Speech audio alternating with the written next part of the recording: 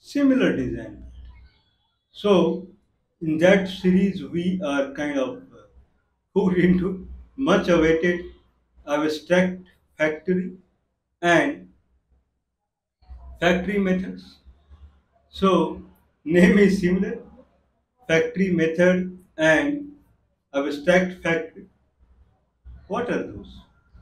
Let's consider I have written a code and inside the code I display graphics. So GUI, graphics user interface I display. Now my program is supported on three OS, Unix, Windows and Mac. Now whenever I need to show the graphics, I need to create a button, I need to create menu, I need to create dialog box.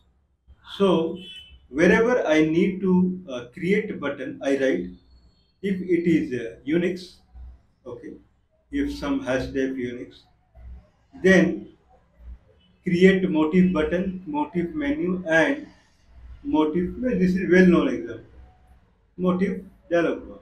If it is Win32, then create a Win32 button, Win32 menu and Win32 dialog box. If it is Mac OS, then create Mac button, Mac menu and Mac dialog. So everywhere, wherever I am writing this code, everywhere I have to duplicate this 9 line of code. Everywhere. So just think that three times I am writing, means I am talking about supported only at 3 OS. If it is supported at 9 OS, there are possibilities it is supported at 9 OS. Then means roughly, okay, so 9 times, not 9 more lines. So instead of 3 lines, everywhere 27 line, 27 line, 27 line of code that I am writing. So is it really a justice in favor of a programmer, in favor of a code fixer, and in favor of a tester, code fixer, tester, and kind of whoever it is, maintainer or whatever. So can we make it simple now? Now I have three kind of functions. Create a button, it returns button class, and create a menu, return menu class, and create dialog box, create dialog box. Now rather than calling create motif button, create motif menu, create motif dialog box, now I can have classes. Unix, okay, Unix GUI class different, Win GUI class different, Mac GUI class different. Inside the three classes, I am writing a function called get button, get menu, or create button, create menu, create dialog. Every in all three classes, I am writing same function name, create menu, create button, and create dialog box. Now, in the code, I am writing if it is Unix, then instantiate the Unix GUI class, or I could have instantiated Unix GUI class at the beginning of the program only when it is running in Unix. So three classes are instantiated as per the need. So in the code, I am writing that if it is a Unix, then Unix GUI, whatever I suppose I call it Unix GUI. So Unix GUI is iUnix GUI is the instance of the class. iUnix GUI create button, iUnix GUI pointer, create menu, iUnix GUI create dialog box. If it is Windows, then I Windows Win32 create, okay, arrow, create button menu and dialog. So at least now the I don't need to call different function. Okay, so that thing I did. So now everywhere create not create motif button, motif menu, create a Win32 button, Win32 menu, not required that. So that much relief now I have. So only thing is I just check if it is Win32, then now I won't check. Now slowly we are moving up. So can I do through kind of interface rather than I call I is the instance of GUI Unix, I GUI Unix, I GUI Windows, I GUI Mac, and then calling the function. can I have now a interface class? Okay, from the interface where the functions are create button, create menu, and create dialog button, and from there I derive Unix GUI, Windows GUI, and Mac GUI. And in the interface class that is GUI, these are the factory methods. Sorry, these are the template methods. Okay, template method in the sense these are holes that needs to be filled by Unix GUI. So GUI is an interface class which has template methods create menu, create button, create dialog box, and it returns it returns widget pointer. Okay, so okay, right now consider it returns button pointer, menu pointer, and the dialog box point. But still relief, how the relief is. Now from the GUI interface class, we have derived these three. Now wherever I need graphics, okay, so wherever I need graphics, at that moment I just call, okay, now at the beginning of the program. So when main starts, there I check the OS. So if it is Win32, okay, so I say the instantiation of the concrete class is iGUI. So iGUI is a pointer of type GUI. I mean interface GUI, or I can say MGUI. MGUI is so iGUI. I'm sorry. So GUI is the interface class. GUI is the interface class. From there, three GUI Windows, GUI Unix, and GUI Mac are derived. Now GUI, I am kind of now Unix GUI, Mac GUI, or Windows GUI. I am instantiating through GUI pointer, and at the beginning of the code only, and I'm giving name it as iGUI, instance GUI, not interface GUI, instance GUI. Now, when program starts, in iGUI, the pointer is filled with the object of either Unix, Windows, or Mac as per the where it is running. Now, in the code where I was creating a create button, create menu, create dialog, I say iGUI create button, iGUI create menu, create. So now, if it is supported on 9 platform, then 27 line of code reduced to 3 line. Everywhere, I just need to call this is interface pro. Okay. So rather than doing hash def everywhere, now I am using interface. So I say iGUI. iGUI is an instance. iGUI is a type of interface GUI, and this pointer points to the concrete instance of either Unix GUI, Mac GUI, or Windows GUI. Now I am saying iGUI create button, iGUI create menu, iGUI create dialog box everywhere. That's it. Since iGUI is the pointer, but it points to an object of Unix, Mac, or Windows object, their functions are getting called. Okay. Now the kind of life is pretty easy. Okay. Now what is the problem now? Problem is that create button returns button pointer, create menu return menu pointer, create dialog box, create return dialog box pointer. But these pointers are different for Windows menu and Mac OS because they are platform specific. So in the now I can make that also polymorphic. So it is also kind of a dual polymorphic the way we discussed in bridge and builder. Now I can have a separate tree where I have a widget interface pointer, and from there we have derived button, menu, and dialog box. Now create button, create menu, and create dialog box in the GUI interface class returns widget point.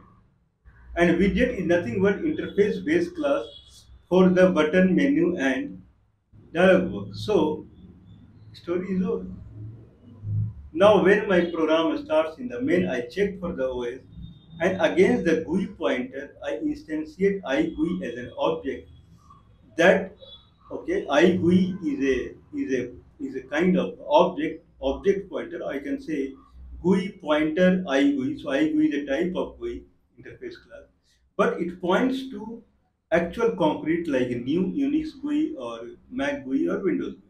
Now, wherever I want to use, I call iGUI and then arrow, create button, create menu, and create dialog box, and it returns widget pointer. But under the widget interface pointer, the actual object is available.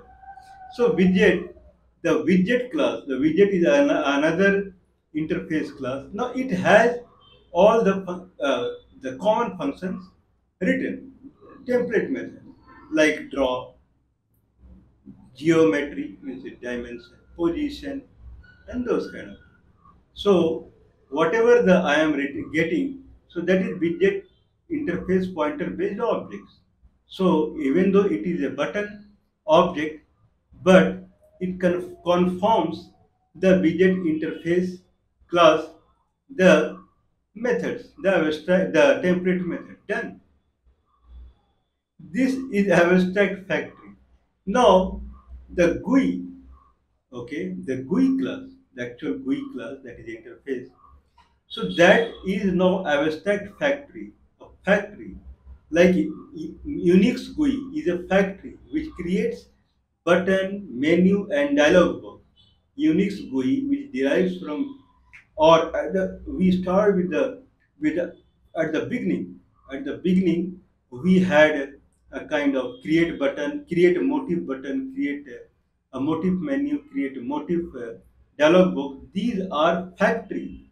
They create button, menu, and dialog box. These are factory.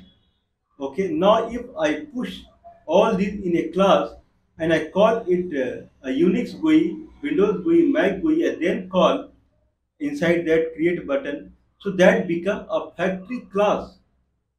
Okay, inside the factory class, we have factory methods kind of. Now factory class, they are deriving from a interface. Interface we also call in object oriented programming as abstract. So the actual factory class is Unix GUI, Windows GUI, Mac GUI. But since they derive from an abstract class, so that is also a factory. That is abstract factory. So this is concept of abstract factory. When factory methods get encapsulated into a class, that become factory class. And then factory method means create button, create menu, create dialog box. When they get encapsulated into a class, that class become factory class. If there are many factory class and they kind of conforms the interface, okay, means they derive from another interface class. Since that is interface, we call it abstract. Since factory is derived from an abstract class is called abstract factory. Now abstract factory become behave like an interface, and that interface we declare in the main, and that we instantiate the actual factory class depending upon the OS. Now wherever I need button, menu, and dialog box against the interface factory pointer, I just keep calling. I don't bother because the object it carries is the actual factory class object. Whatever it returns, widget pointer, that itself is a abstract. Okay, itself is an interface. From there, the button and menu and dialog box they override, they derive, and they conform to the template method what widget provides. So this is a story of abstract factory.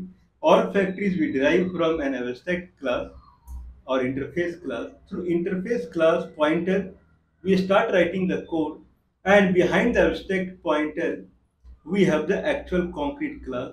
That concrete class derived from the interface, and then it provides those factory methods. Okay, now we'll talk about factory methods. So abstract factory we talk. So they look similar, but they are different. Now consider a case where I have C code. I have C++. Inside the C, because motif libraries are C++. Means button, if I create a button, it returns a C++ object. If I create a kind of uh, menu, it's a C++ object. If I create dialog box, it is C++ object. Suppose I want, but the difference between C++ and C, both are, means classes are nothing but a structure only in C++. Both are same, exactly same. Only by default it is private. Otherwise, in the structure by default, things are public. Otherwise, there is no difference. Okay, object layout may differ, but as far as functions are concerned, methods are concerned, if I have a class pointer and from class pointer I start calling only method, not the attribute, then C can also call C++ object because C++ objects are structures only. So if I pass C++ pointer somehow to C code, and then C code can call the functions. Okay. Now I have, suppose my code is not written in multi-OS, single OS, Unix code pure. Now I call create motif button. Okay, now I want motif button in C code. I have C++ library program, and C is the application code. In C code, I want a button structure instantiated. I would use only a member functions, not the member. So it's all right. So generally, we slowly will go to interfaces, but this is all right. Means if there is no, or I consider a class which has no attribute at all, only functions. Okay, then C can call. C has the structure pointer. Inside that function pointers are there. It can call. Okay, now I can create. So how I can create? Okay, C cannot call C++ new and those kind. It does the malloc and those kind. So new it cannot call. So C code, C++ code. In between. So inside the C++ library, I have C++ code, and inside the C++ code, at the front I provide a function like create button, create menu, create dialog. C code means I can write through through the preprocessor as C API or C declare API whatsoever. Okay, name mangling and those will happen. And then C program, C++ library. Inside C++ library, C++ codes are there. There we have C interface. C interface is facing the C code. C code is calling C interface that is available in C++. Those are factory methods. So C interface is create GUI. Create GUI. Simple. Create GUI. Inside the argument I pass as a string button, menu, double quote button, double quote menu, double quote dialog box. So since it is a C API inside C++ library, C application can call. If C application calls it, then inside it checks the argument if it is button, if it is menu, or if it is dialog box, the function parameter. Then it would do the actual new. Okay, if it is pure C, then it can kind of do some kind of hook and crook. Okay, and then it would get the C++ object, and those objects it would return. It receives button, menu, and dialog box pointers, C code, and then it can start using. So factory method, a method which create objects, a method which behave like a factory, a method which behave like a template, and it would be realized in derived classes, template method. A method which returns a new object is a factory, so factory method. Now the C function inside the C++ library, which like create object is a function. Okay, create GUI object is a function inside C++, which returns the C++ classes to the C side. Now C++ the class object it is receiving which has only user defined function. So it start calling button. So this is abstract at core level. This is the factory method at core level. Now we can do more. If we have done this much, then we can do more. Now in the C++ side, I have kind of we have C factory method. Now we can have now we can have a full-fledged factory class. Okay, now suppose I have a class in C++ side written as shape. From the shape, I derive button, menu, or widget. There is a class called widget, the way what you use in abstract factory. So there is a class called widget. From the widget, I derive button, uh, menu, and dialog box. Okay. Now widget class provides a static function called create create widget. That's it. It takes parameter as a string. If you pass a as as kind of a menu button or a dialog box, it would create. So I have a widget class. From the widget class, I derive button, I derive menu, I derive a dialog box, and widget has a static function called create widget. So that is factory method now. Okay, it takes parameter, a string parameter based upon the string. It instantiate the any of the derived class. So it knows the derived. That is the idea. Okay, generally parent class, base class, they do not know the derived class. But in factory method, the parent class, the base class knows the derived class. When it knows the derived class, against each call, against the call create widget, since the parameter can be integer or a string whatsoever. Now it does some checking and then it does the new. And then it returns. This is one part. Now this class cannot be instantiated in C type, that is question, but it can be done through C API. So C API, if I say create object, okay, then internally it has instantiated a widget class. So widget is behaving like a factory class. Inside that I have factory method as create object, and then so the C API inside the C library earlier which was behaving as a factory method, now also it is behaving like a factory method on the C side. C side is calling create object, so that is a global C function inside the C++ library. So inside that function, we have instantiated widget class. So inside the widget class, it calls the create object function. Now widget class provides all the kind of template methods also: draw, resize, position, background color, background image, and all the things. What these button menu and dialog box anyway they support. So the widget class is a kind of a class which has factory method at create object, and it has template methods uh, as resize and place image background and so many draw, and these button menu and dialogs box, they would realize those functions. Now C calls the C API. C API has the instantiated factory class. So from there it starts calling the factory method, that is the create object. It returns itself as widget pointer. But since widget pointer, the interface pointer through which button and menu and dialog box can be called, so it works. Okay, so C API, C application, C++ library. Inside C++ library, we have C API function. C API function instantiate factory class object. Factory class object is nothing but widget pointer. Inside I have a factory method called create object, and from the factory class we have all the derived classes called button, menu, and dialog box.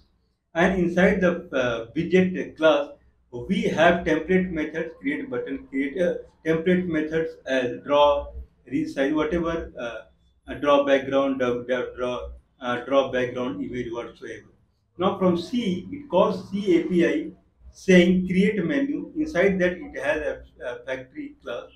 So again the factory class, it calls the factory method that we create object passing the same argument, and there the base class knows about all the derived classes, so it instantiates the one of them and returns through itself pointer only, widget pointer. So widget pointer is passed to the C API, and C API is receiving widget pointer, that is an abstract class. So, so the architecture of C and C++, when it comes to a structure where only user-defined functions are there, So it can start calling the function, and then graphics runs. So this is abstract factory where it is typically used where we have kind of scenario where we have two languages and data structures are some primarily like we talked about interface data structures. So if interface data structures can be shared and but the concrete objects cannot be shared, but it can work through interface pointers. So in those scenario, factory method we use. And but I think this is a homework. Now can we enhance this factory method to abstract fact? We talked only about that this code is running only on Unix. So can we make this factory class? So factory class widget pointer we made as a factory class. Can we make it as abstract factory class also? Where or can widget pointer start behaving like an abstract factory where it has factory method and create object? If that is the case, then how we will reorganize its derived classes so that we can fit in the Unix widget and Mac widget, Windows widget, and then all widgets should come together the way we talked in the abstract phase. This is a kind of homework. People can reply with their architecture. So I believe it should be doable that how we can do abstract factory that is supported on various operating systems and then factory method which is supported on various languages both we combine together then how would be the hybrid design. Okay, so that is so both abstract factory and factory method they deal with creation of objects. So they both reside in creational design pattern. So that is the scenario. But this is the elegance of interface programming where we reduce not only reduce line of the code, we reduce the complexity. Then where complexity is going? If someone is reducing the complexity overnight, then someone is bearing the complexity on its own shoulder. So that complexity is going to the C++ object layout. So that is going to the compiler, where it maintains V table and so many data structure to carry this much complexity. But still, since they are anyway there to carry the responsibility, then why can't we put this responsibility to them? Because they are there. It's not that they are writing for us. So they are there. If that is the scenario, then we can use the ready-made complexity burden carrying people. They are available in C++ compilers. So our code is lightweight, clean, smooth, and workable, fixable, maintainable, testable, designable, everything. So please feel free, come ahead and use factory method, abstract factory, and propose something that is factory method and abstract factory both. Please use it.